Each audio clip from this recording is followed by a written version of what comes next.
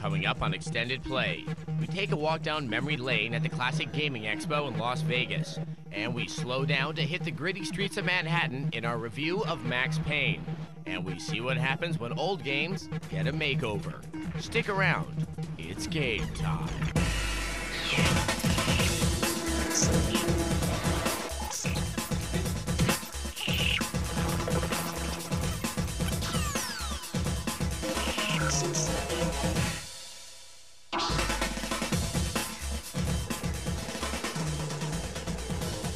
Hello and welcome to Extended Play from the Classic Gaming Expo in Las Vegas, Nevada. I'm Kate Patello. And I'm Adam Sessler. Now, this is one of your best opportunities to catch up on some very old and rare video games. And just looking around, it reminds you that it wasn't all that long ago that controlling a cursor and a stick in a game of Pong was the height of gaming cool. Oh, yeah, now obviously we've come a long way since then, but you know, no matter how much you soup up the graphics and the sound, it's all about one thing: fun. In Las Vegas, classic gaming traditionally looks like this. But here at the Classic Gaming Expo, it looks more like this. Every year, hundreds of enthusiasts get together to immerse themselves in rather non-immersive games. While grooving to the beat of a saran wrap-clad band called 8-Bit Weapon, fans perused some of their favorite old games. My favorite classic game is Mach 3. Joust. Reactor. Space Ace. Miss Pac-Man. Some came to compete. I have the world record for Gorp at 653,000 points, but I have flipped a million on it, and I'm going to try to replicate that today. It's a very competitive environment, which is one of the benchmarks of old classic gaming. It's high score based, so it's highly competitive, and people are constantly trying to improve their skills. The holy grail of grails in video game playing, and just classic gaming, is getting the first million points on Ms. Pac-Man. And when someone starts getting close to one of these incredible benchmarks, the rest of the entire hobby does pay attention and are indeed impressed. While the arcades were full, a museum area displayed consoles from another lifetime. There were Ataris, Intellivisions, ColecoVisions, and even an Odyssey, the first ever video game console. We heard lots of reasons why these fans prefer the old school. The games today are just really fast-paced, and you have to sometimes take you a month just to read the manual, and it's sometimes just too complicated. I like the older games better because most of them are less violent than the newer games. To me, a lot more fun. Once you get those big dots, you get to try to get the bad guys. It seems like the big movie productions now, they're not actual games anymore. There's just no gameplay anymore. Vendors lined the hall, hawking everything from old games to, well, old stuff. And people were buying. We grew up with these video games. We used to put quarters in them. We didn't have PlayStation. We didn't have Sega and all the rest of those. So now we put them in our houses beside the pool table, and we've got friends over and having a get-together, and we all play pool and video games at the same time. They want to get a part of their teenage years back, so they buy a game from us. Whether buying, trading, or playing, classic gamers spent this weekend living in the past and loving it. It's all part of a big phenomenon that is really indicative of this new growing hobby that's going to be as big as baseball card collecting or stamp collecting or who knows what. And while you can earn points in Dragon's Lair, it's really one of the first games that you play less to brag about how well you did to your friends and to actually see what was going to happen next. And eventually we're going to re-experience it in 3D. Now, some game news.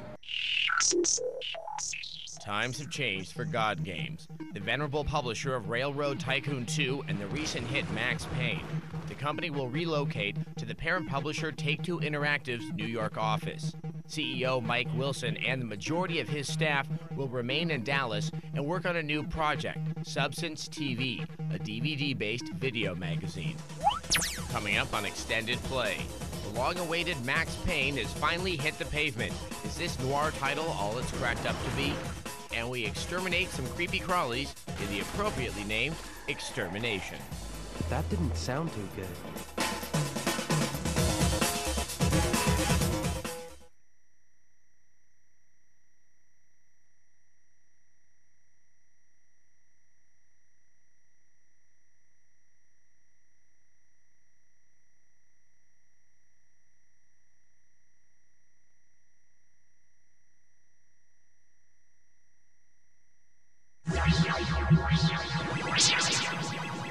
Welcome back to extended play at the Classic Gaming Expo in Las Vegas. You know, this isn't all just games. The musician behind us, Seth, based his entire setup on a Commodore 64 and a music cartridge. And I can barely calculate numbers on that thing. The Max Payne has been in development for years, and during that time, all we really knew about the game was that it was going to change action gaming forever. Well, that naturally makes us quite skeptical. We were wrong. Max Payne involves a lot of shooting, and even more shooting in slow motion. No, don't shoot. In Max Payne, you play Max Payne, one hard-boiled detective bent on doling out some extra-legal revenge. The game is a third-person shooter in the most pure sense. Key hunting is minimal. There was a key on the table. To make room for the blazing guns. The crux of the game is the bullet time feature that slows down action but allows for real-time aiming. This Matrix-style element may look like a gimmick, but becomes necessary to master to succeed in the game. Also, it looks really cool. The graphics are a standout as well, making New York City look gritty, cold, and menacing. In addition, one doesn't need the highest-end system to make it run smoothly. The biggest problem in the game is the story. Exhibit number 1, a newspaper. The over-the-top hard-boiled writing may be parodic. Less chance of innocent bystanders getting caught in the crossfire. But then again, it may not. A locked door barred my way. I needed a key. The game is also very short, but extra difficulty settings entice you back into a world that is the first truly interactive action movie. Bear in mind, though, the extreme violence doesn't make this for everyone. Extended play gives Max Payne a 5 out of 5. Green? No, not the green. Man, one of the best things about this expo is you can buy all kinds of old games you'd never find anywhere else. That's why so many people come here. Check this out. Burger Time. I used to play this in the arcade. Cool. Now, our next game is describing itself as the first in a new genre called Panic Action. I don't know, is it something new or is it just the same old survival horror? Well, watch our review and decide for yourself. Here's Extermination. You sure this is the right way? Trust me! The end of summer sees the release of Extermination, Sony's first attempt at publishing a survival horror title. You play Dennis Riley, a U.S. Marine who has been sent to the South Pole to investigate a top-secret military base that has ceased communication for several days. I had no choice. What awaits him is a welcoming party of the meanest type, an army of mutant freaks ripped directly out of the pages of Resident Evil and Silent Hill.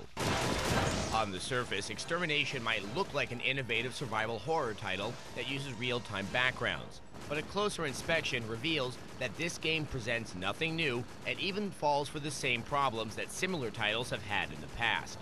This includes highly sensitive control issues and the survival horror favorite, dodgy camera problems. Graphically, you get a mixed bag. While Dennis and his foes are well modeled, it's hard to get grossed out by the poorly designed polygonal corpses that litter the game. Moreover, the environments, though detailed, contribute to the game's many glitches. The same goes for the sound. The music is unimpressive and the voice acting is hardly remarkable. That didn't sound too good.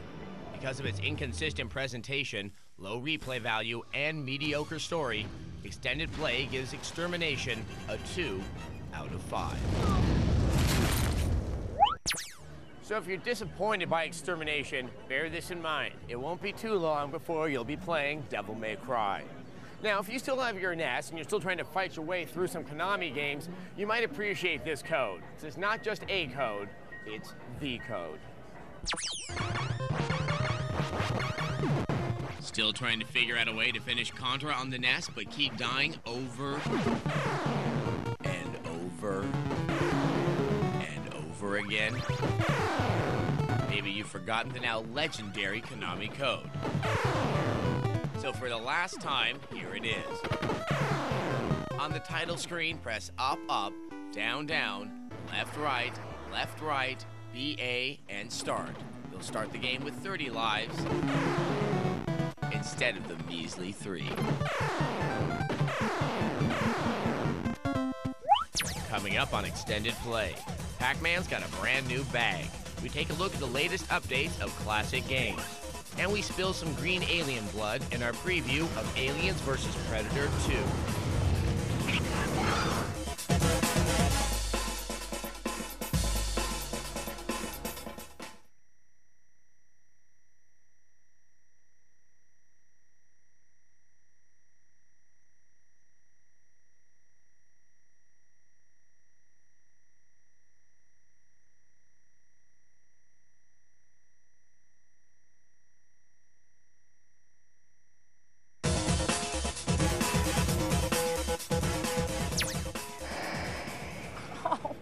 Welcome back to Extended Play at the Classic Gaming Expo in Las Vegas. Check this out, Astro Smash on the Intellivision. Yeah, there's very little that gets more classic than the Intellivision, but what still makes this fun, along with other standards like Pac-Man and Frogger, is they still have the essential element, fun, addictive gameplay. Now, a lot of these classic games are being updated, and they're selling really well.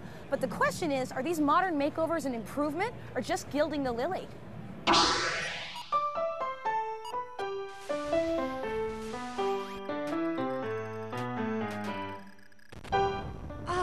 Classic games.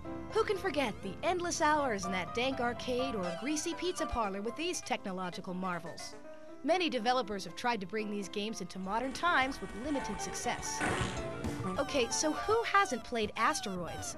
Endless hours of entertainment with simple graphics and basic blast the rocks, avoid the rocks gameplay.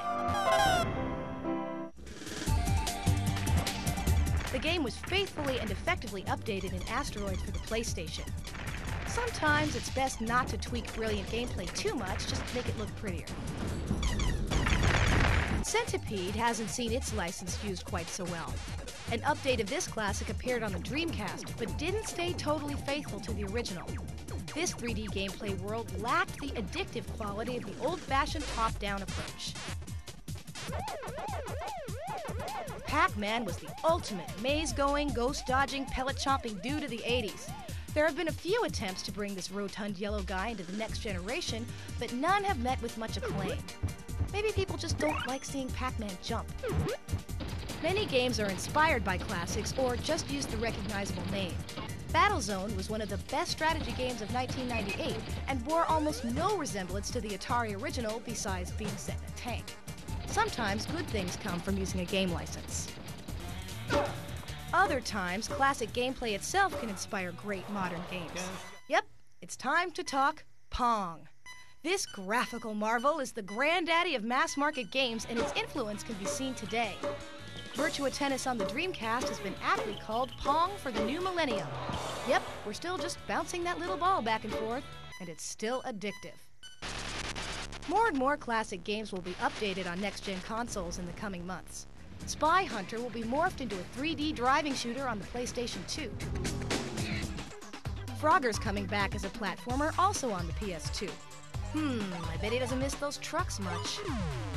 Whether these next-gen games are able to recapture the success of the originals remains to be seen. One thing is certain, however, high-octane graphics will only get you so far. The real classic is great gameplay.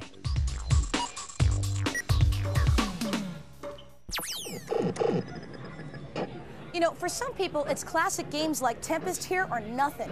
Now, for some weird reason, when I was growing up, only the bad kids were into Tempest. Now me, I was into Miss Pac-Man. So what was your favorite arcade game? Email us and let us know.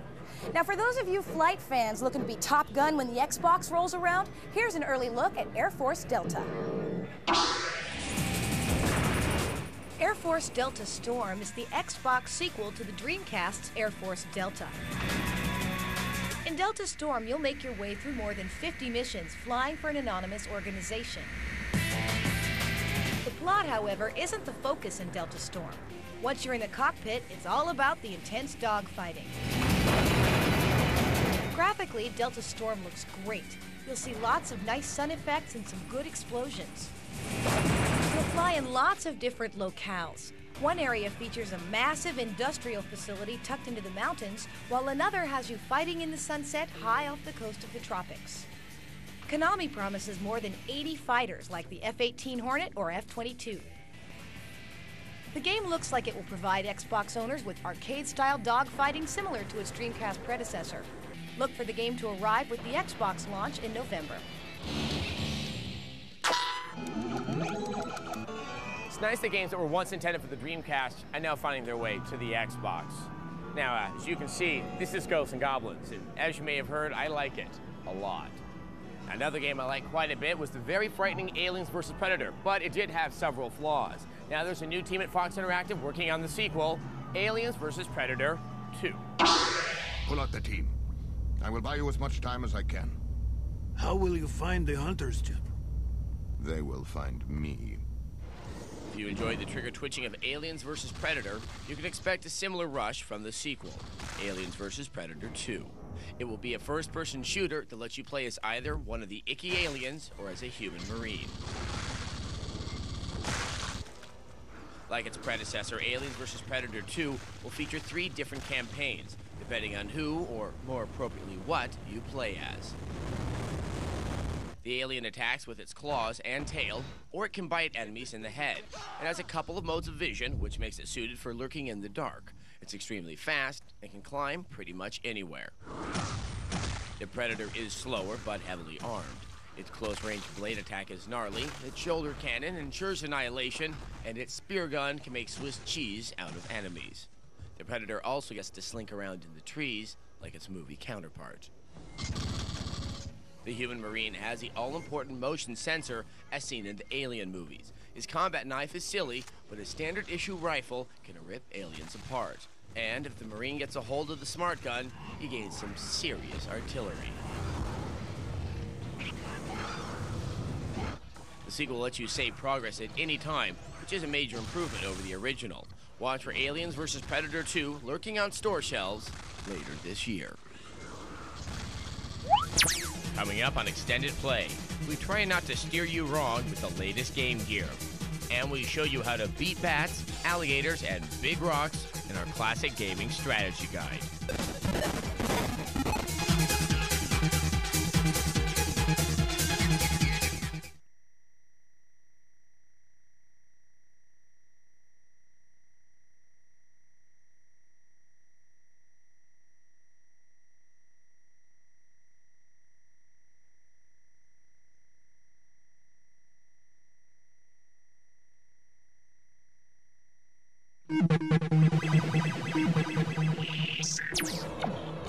Welcome back to Extended Play at the Classic Gaming Expo.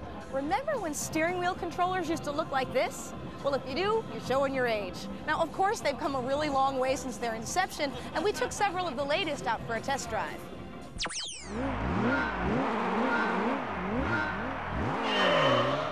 Racing games are a lot more fun when you've got a steering wheel controller. Now, if you don't have hundreds of thousands of dollars to buy yourself a Lamborghini Diablo, how about just getting yourself the wheel from X Technologies? This is a decent wheel. It's pretty sturdy. It's got suction cups on the bottom, buttons in all the appropriate places, pretty responsive, good grip, a good wheel overall. Now, also from X Technologies is the Ducati Course Racing handlebars. Now, these look really cool and even accelerate in the handle, but we did find that they're a little bit loose on the turning radius. Now, this is the Blue Thunder from Interact. This is a really good wheel overall. Feels good, has a nice grip, the buttons have good action, the pedals are very good, and as an added perk, it comes with a clamp that'll either go on the edge of your coffee table or let you sit back on the couch and put it in your lap, because you know that's where you're doing the bulk of your racing gaming from anyway. So, you ready? Got a steering wheel? Got your game? Floor it! While steering wheel controllers are cool, remember that most games are designed to be used with the standard controller. So bear in mind that if you're going to avoid problems with gameplay, you'll want to adjust the sensitivity on the wheel to match your own driving style. Now, in honor of our visit to the Classic Gaming Expo, here's a look at an intro that's truly a classic, Ninja Gaiden.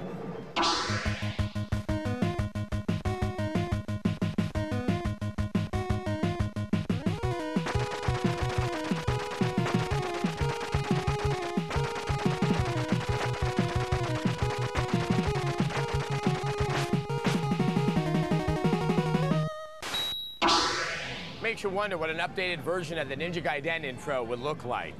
And with updated games on the mind, you probably notice your tricks for beating the original game don't work too well with their updated counterparts. So here's a strategy guide if you're experiencing some classic frustration.